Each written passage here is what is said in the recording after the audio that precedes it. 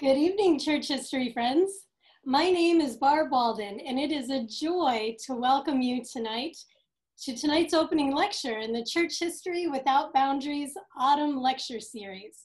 Thank you for joining us this evening. It's tradition here at the Community of Christ Historic Sites Foundation to take to the road every October on our annual bus tour. But this year, thanks to COVID-19, we're staying close to home for everyone's safety. Instead, we are traveling the world through the pages of church history. Even better, a number of fantastic historians, including tonight's speaker, have donated their time and knowledge to help share the stories behind Community of Christ's global roots. Each Thursday night until November 19th, we will explore a different part of the world as guest historians talk about church history that took place in places like Nigeria, Korea, India, Canada, England, and the Holy Land. It's going to be a great series, and I couldn't be more thrilled to see how many of you are joining us this evening. Thank you all for tuning in tonight.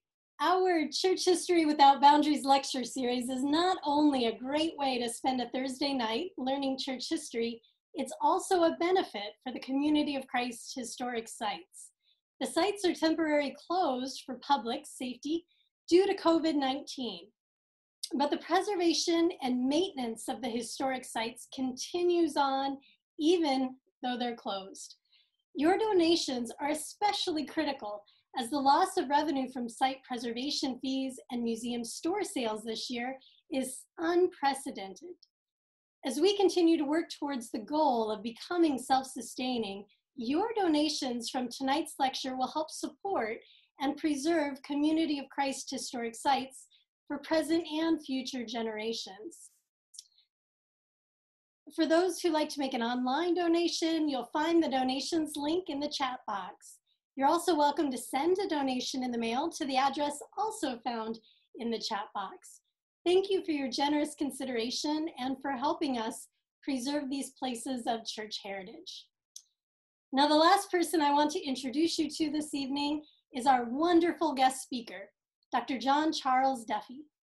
John Charles is a professor of American religious history with an earlier background in literary studies. With that combined background, he is interested in how histories are crafted, akin to the way art and literature are crafted. He is a member of Community of Christ Sacred Stories ministry team. In fact, he may look familiar to our former interns as John Charles has taught a course for a number of years on history and meaning making for the summer interns at the Joseph Smith Historic Site in Nauvoo, Illinois. Tonight, John Charles will take a look at the challenge of developing a shared story in Community of Christ, and he'll discuss the ongoing efforts to develop such a story and image within a global church family. His lecture this evening is entitled A Global Family, Strategies for Visualizing and Narrating Community of Christ Global History. Thank you for joining us, John Charles. I'll hand the microphone over to you as we are all looking forward to hearing your thoughts on preserving and sharing Community of Christ's global history. Fantastic. Peter, a quick confirmation that you're seeing the presentation on the screen? Yes, we are good. Perfect. Great. So with today's presentation, I'm not going to be telling a story about the past. I'm going to be talking about how we tell stories about the past, and in particular, the challenges of trying to tell a global story about Community of Christ. For the past few years, I have been spearheading an effort to create a companion to a book that many of you may already be familiar with, which is Community of Christ, An Illustrated History, produced by Barb and David Howlett and John Hamer. This project has been underway now for a few years. It was supposed to have been finished 2 years ago, and that hasn't happened yet because this project proved to be rather more daunting than I had anticipated when I first started it. But the idea is to create a second book called Community of Christ, A Global Family.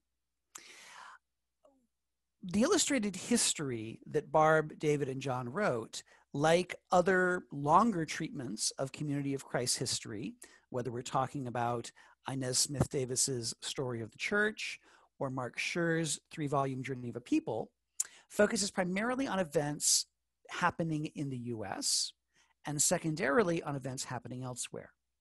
Now, there are perfectly good reasons for doing that, including the fact that the church's headquarters have always been located in the US, and the church's membership has always been located primarily in the US.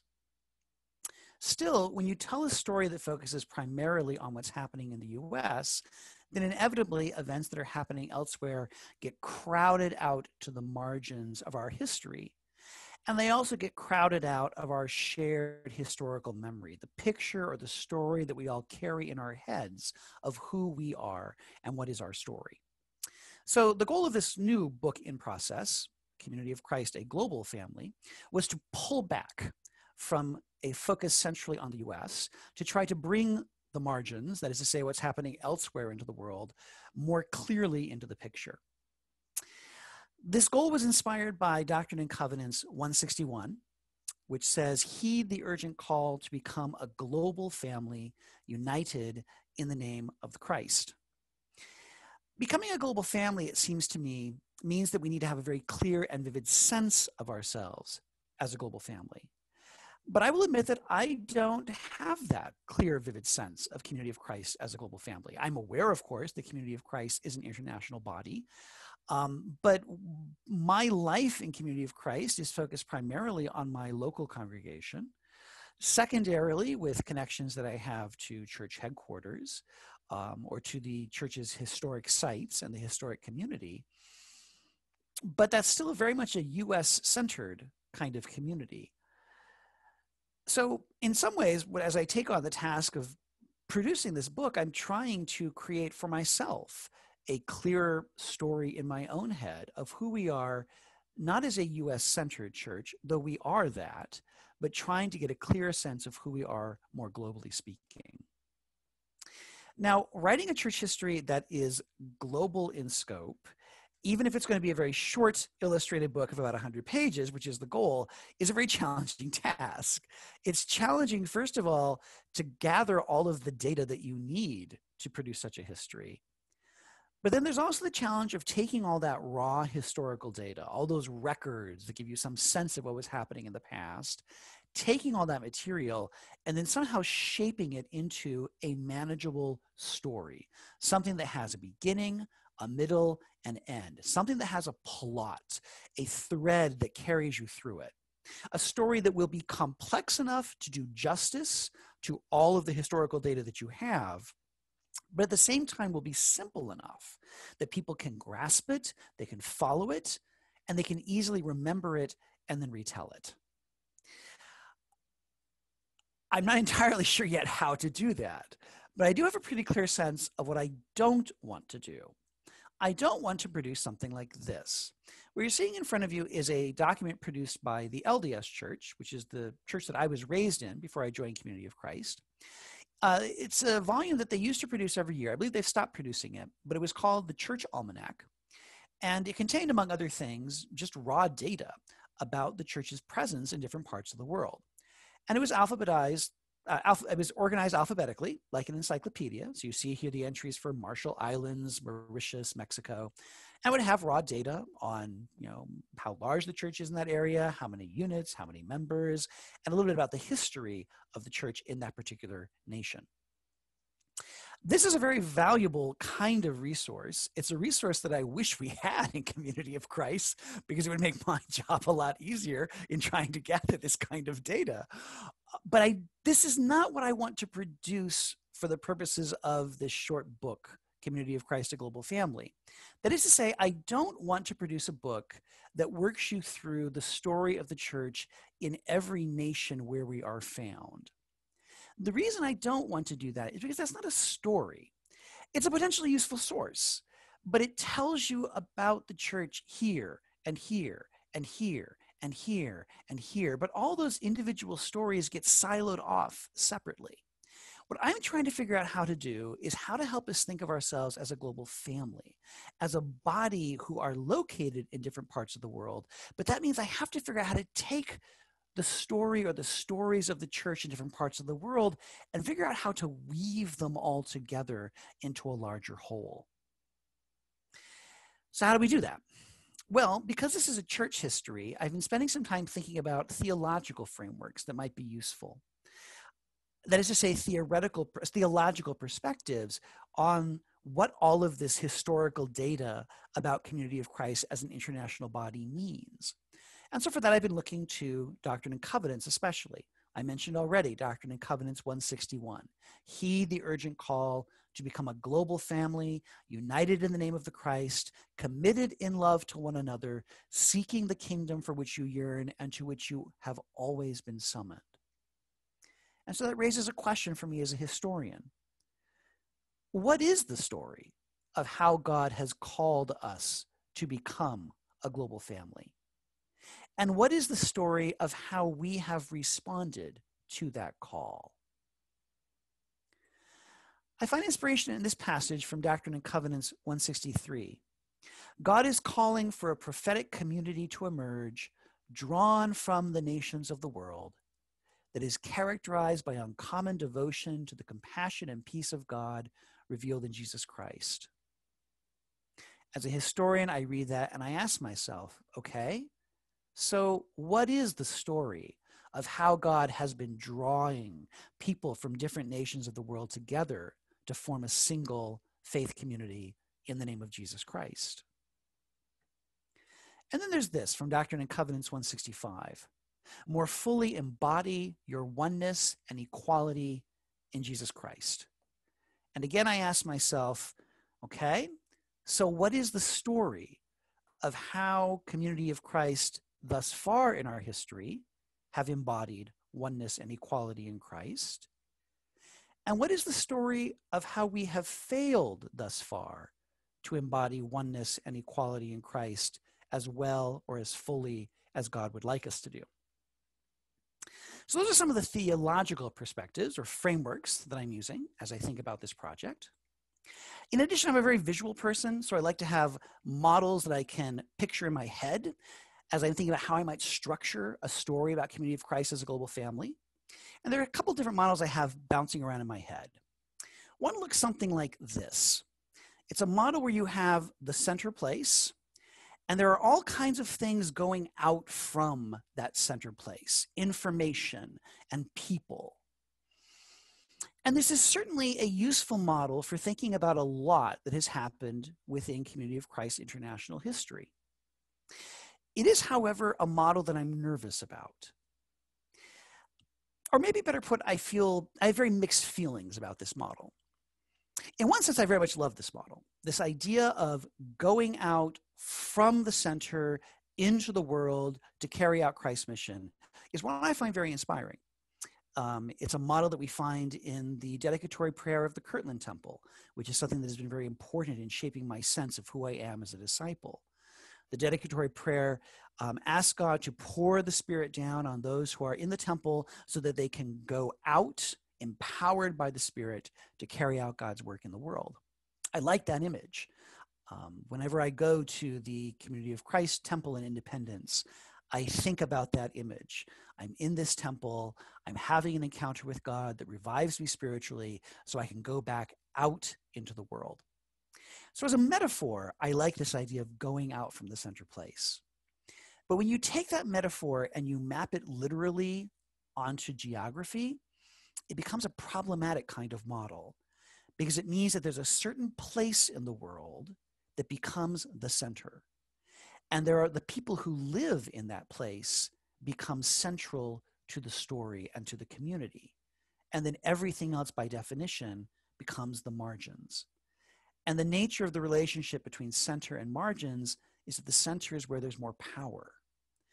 So a model of center and things going out from the center to the rest of the world is a problematic model because it means that it's a model where there's a power inequality embedded in it. So while this model certainly describes a lot of what has happened in our history, it's a model that I think we also need to be wary of. A model that I like more, which I came up with early in the process of conceiving this book, is in some ways the opposite. Instead of things going out from the center, it's a model of things being drawn into the center. So in this model, all those lines you see spiraling in toward the center, should be thought of as streams of people, people from different nations or people from different ethnic backgrounds who are all being pulled in, as it were, by the gravitational force of God's grace until we are coming together, drawn together, as D&C 163 says, to become a prophetic people, with the temple serving as the central symbol of that coming together. And I like this as a historian because it gets me thinking about the fact that every group, every nationality, every ethnicity who are drawn into our community come with their own backstory. And so you can start to think of the history of the church not as a single stream that people get plugged into over time, but as a whole series of stories. There's this story, the backstory that led to people in Haiti being brought into the church, the backstory that led to people in Britain being brought into the church, the backstory that led to people in India being brought into the church. That's a different way to start thinking about our history. It becomes a history that has multiple origins, but all of which then feed into this one community that God is in the process of forging us into. I like that model a lot, but it's a complicated model. It's hard to imagine how you weave that all into a single story.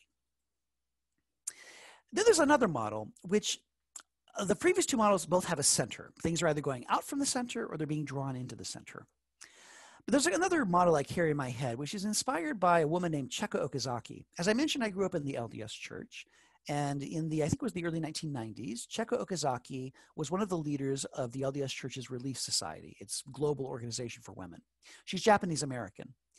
And she gave a sermon, which really stuck with me over the years, in which she used the metaphor of a cat's cradle. You see her holding it there on the cover of her book.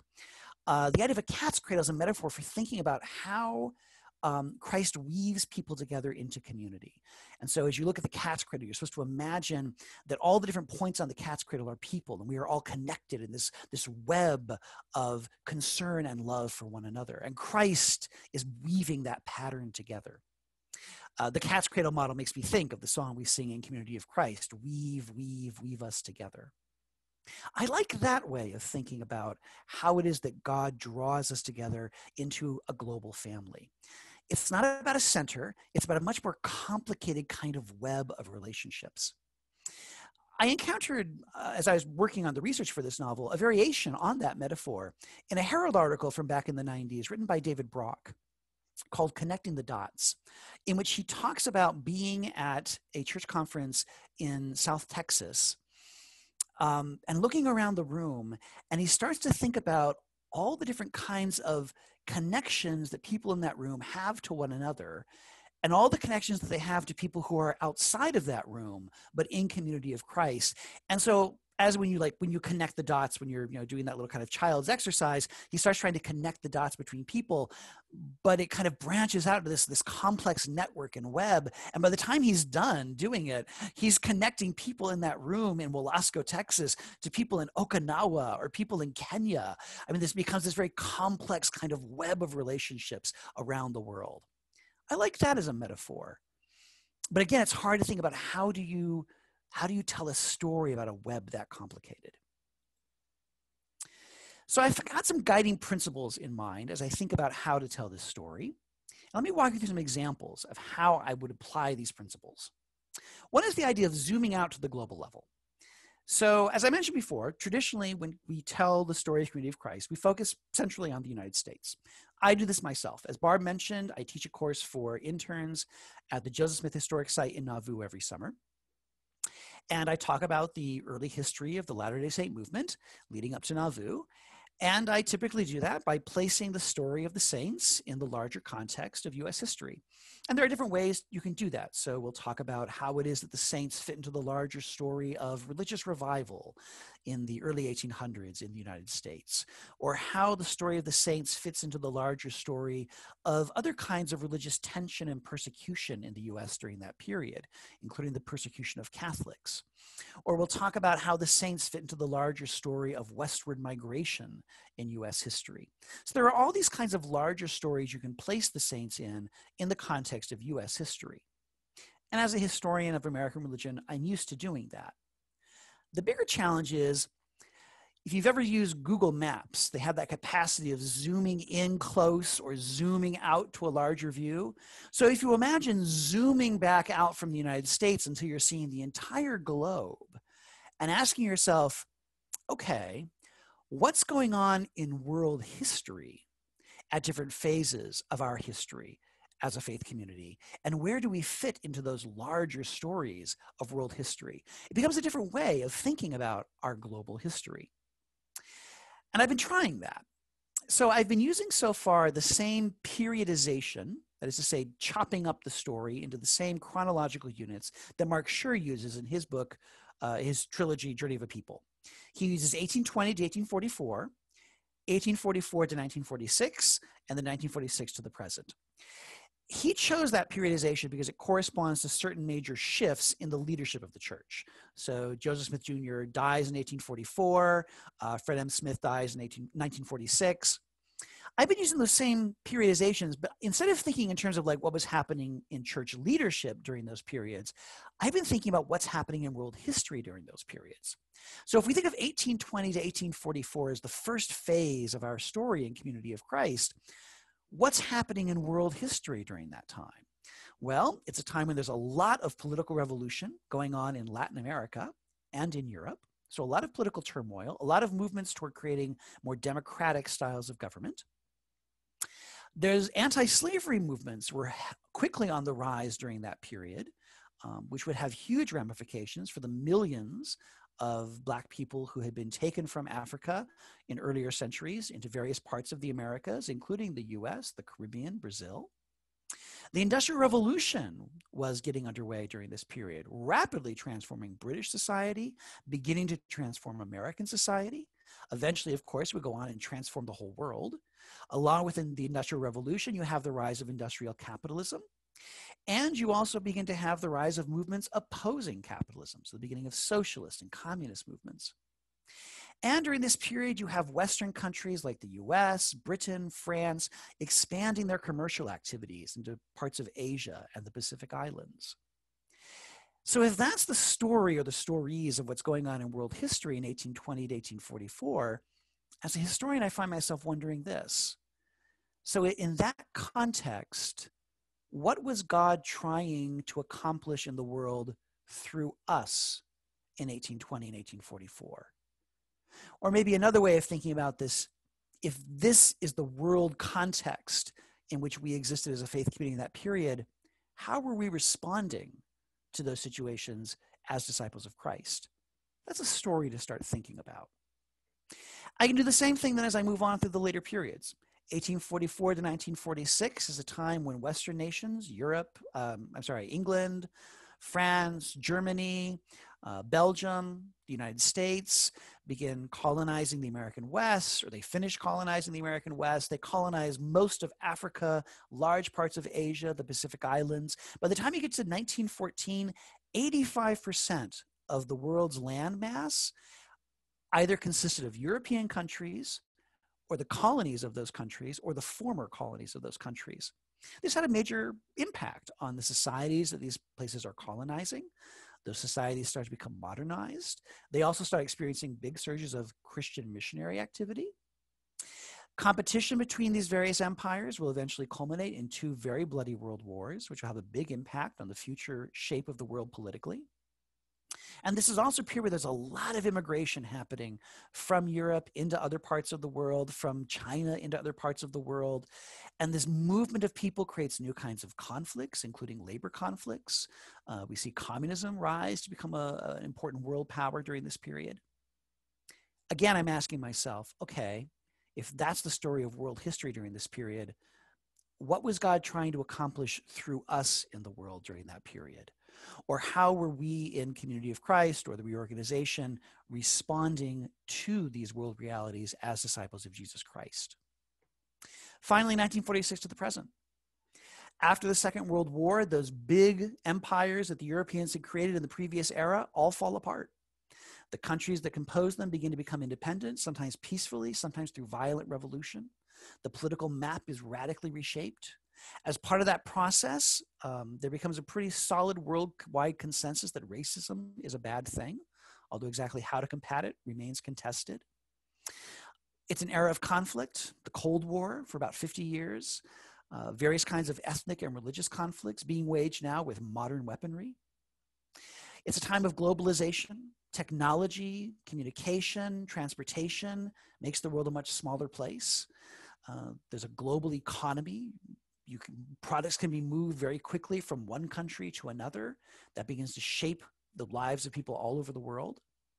And at the same time, it's a time of new environmental threats. This is the era that we're still living in. And again, I ask myself, so if this is the story of world history, what is God trying to accomplish through this little faith community called Community of Christ during this period? Or how is it that we in Community of Christ, living now in various parts of the world, how is it that we are confronting these realities as disciples of Jesus? That would be one way to start thinking about a global history. When I zoom back from the US to look at the larger world as a historian, I start to notice that there are certain themes that affect members of Community of Christ outside the US more than inside the US. One of those is living through war. The United States has not experienced war on its own soil since the end of the 1800s, when the last Indian wars were fought. We have, of course, sent people off to fight in wars elsewhere, which is a very important experience, a horrific experience in many cases for those who experience that. But at home, we have not watched our cities reduced to rubble. We have not seen large numbers of Americans roaming the land as war refugees. We haven't experienced that dimension of war. But there are plenty of people in our faith community who have experienced that in the 20th and 21st centuries. And you see here on the map these various little dots where I'm indicating places where this has happened. In the 1940s, various members of the church in Holland were conscripted as forced labor into Germany, and then had to find their way back after the war to their homes with the aid of our LDS members they met on the way. In the 1960s, the civil war in Nigeria cut a whole brand new group of members of the RLDS church there off from the rest of the world. In the 1980s, members of the RLDS church encountered civil war in the Philippines, in Liberia, in Guatemala. In the 2000s, 3,000 members of the church in the Democratic Republic of Congo and Zambia were affected by civil war. Many ended up in refugee camps. In the 2010s, members of our church lived through war in the Ivory Coast and in Ukraine. I'd like to know more about those stories. I would like to see those kinds of stories, the stories of people who are living through war, trying to help their families survive through war, at the same time trying to live as disciples of Jesus in these very conflict-driven areas. I would like to know more about those stories. I would like to see those stories become more prominent in our own shared collective memory as a church.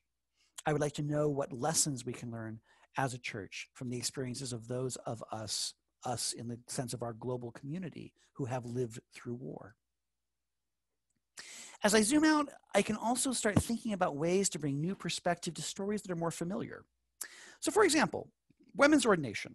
I've usually seen that story recounted with an emphasis on the debate in the United States, what Americans were thinking about it, the large numbers of members of the church in the US who left over this issue.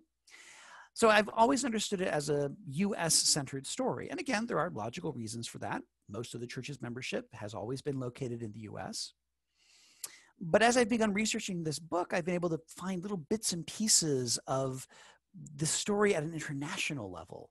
I'd like to take a stab at trying to weave that together into a short account of the women's ordination debate in international perspective. So for example, the question of women's ordination began to be thought about by church leaders in the US for the first time, in part because of their encounters with groups elsewhere in the world, like the Igbo in Africa or the Orisha in India, where something like a man baptizing a woman could be potentially problematic given the way that that ethnic group thought about modest relationships between men and women. And so some church leaders began to wonder if it might be possible to put women in positions where they could minister to other women. There's an interesting story of someone in Liberia, a woman who joined the church. She had been a minister in her church before that and was rather dismayed to find that once she joined the then RLDS church, she was no longer able to exercise her gifts in that fashion. And she and her husband actually ended up leaving the church for a time over it and then later returning. I had not realized until I began doing some more research on this subject that in 1980, the church members in New Zealand, the New Zealand National Church, submitted a resolution to the World Conference that would have allowed national churches, in consultation with the First Presidency, to make their own decisions about ordaining women, which did not happen, but it was quite intriguing to me as a sort of foreshadowing of the arrangement that the church finally accepted as a result of Doctrine and Covenants 164. I've seen references to the fact that by December of 1985, so a year after the revelation, women had been ordained in the USA, Australia, Canada, the British Isles, Nigeria. The photo you're seeing here comes from the Herald and shows the ordination of the first woman in South America, Rosa Marquez. I'm curious to know more about whether women's ordination was more slowly accepted in certain parts of our global family. I'm aware, of course, of the schism that occurred in the US over this issue. Did we lose significant numbers of members in other parts of the world over this issue? I don't know that, and I would be curious to know more about that as a way of thinking about this part of our history in global perspective. Another guiding principle that I've been developing is the idea of highlighting multi-ethnicity and internationalization. I cringe, I realize how very academic those multisyllabic words were. Those multisyllabic words, look, even the word multisyllabic is multisyllabic. But here's what I mean by that in perhaps simpler language. We, of course, have always been a predominantly white American movement. The majority of our members have always been, still are, white Americans. Of course, that majority has shrunk over time as more and more members of other nationalities and other ethnicities have been drawn into our movement.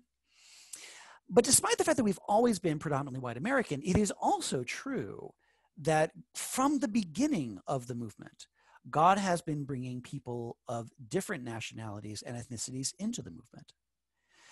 So, when we talk about the early history of the Restoration, a common way to represent that visually is with a map like this, where we see the shifting headquarters of the church moving across the northeastern portion of the United States. This is a map that comes from Mark Scher's book. But if we pull back to the global view, this is another way we could map the early Latter-day Saint movement in the period from 1820 to 1844. So the oval that you see in the middle of the North American continent represents, if I can back up for a second, this. So that oval represents the migration west of the church's headquarters. So think of it as the center place, kind of elongated. But the other lines and dots you see represent efforts that our community was making, quite ambitious efforts, I would point out, to take our community and make it international. So missions to the Indian Territory, missions to Canada, missions to Britain, a mission to Palestine, a mission from Britain to Australia, a mission from the United States to French Polynesia. This was all happening within that first period. Of course, you lose sight of that if this is your mental picture of the early stage of our movement. I'd like us to think more about this as the picture of our movement. And in addition to expanding across national borders, the movement was, again, overwhelmingly white American or overwhelmingly white people of British descent, including people from Canada and the British Isles. But even so, from the beginning, there was an element of multi-ethnicity. God was bringing other people into the movement. David Whitmer, a German American. Jane Manning, an African American. Louis Dana, a Native American of the Oneida Nation. Tehinari, a Polynesian woman who greeted the first missionaries who arrived in what is now French Polynesia. I know something about most of these people, less about Tehinari than the others. I would like to know more about these people. In a story about Community of Christ as a global family, I propose that these people should loom larger in our memory. I've been compiling other sorts of landmarks of the church's gradual diversification as we've grown. So, for example, the first presidency composed entirely of people not born in the US, was in the year 2000. I had not known that until I began researching this book. I wish I had. It seems like that should be an important landmark that I should be carrying in my head as part of the story of who we are. This was interesting to discover. This is 1973. You see Etienne Vana to the left, who had been appointed the mission president in Tahiti. And this is his mission presidency. So those are his counselors there. Alan Breckinridge in the middle, who was an American, and Jean Boussu, who was French. This was, as you can see in the caption, believed to be the only international and trilingual mission presidency in the church. That's, I think, an important landmark for us in becoming a global family. I love this photo. This was taken in 2000. It shows, I don't know if they're the very first, but they're certainly some of the first people from outside the US who served in World Service Corps.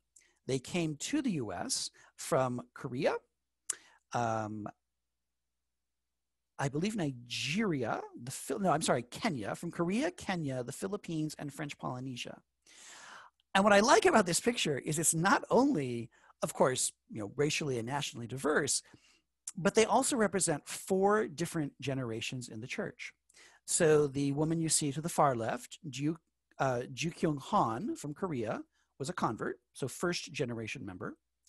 Eva Wasonga from Kenya, who you see to the far right, was a second generation member. Jennifer de Guzman from the Philippines, who's sitting, was 3rd generation. And then Fanny Ludwig Tuara was a 4th generation member from French Polynesia.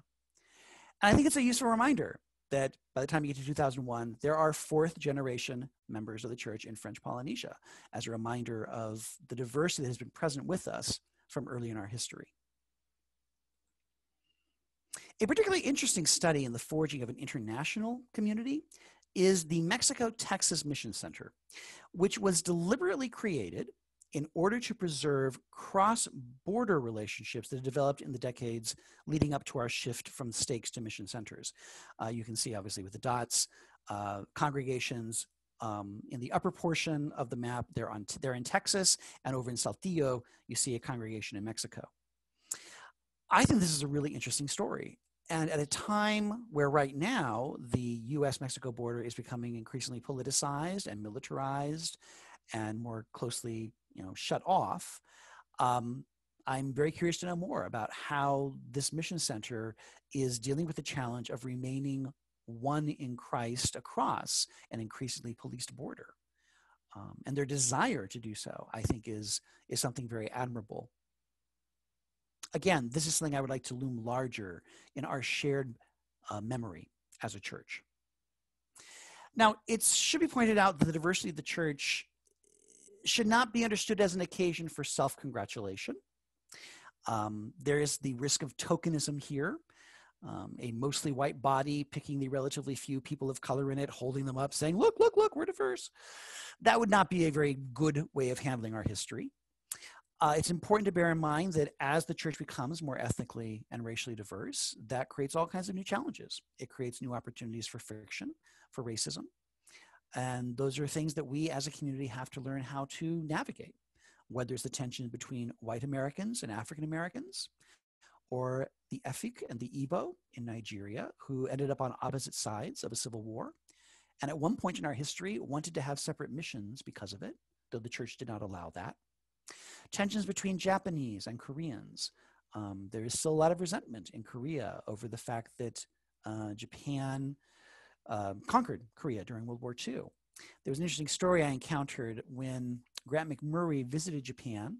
He went to the Atomic War Memorial in Hiroshima and made a kind of an apology to the Japanese for the role that the U.S. government had, for the U.S. government having dropped the bomb.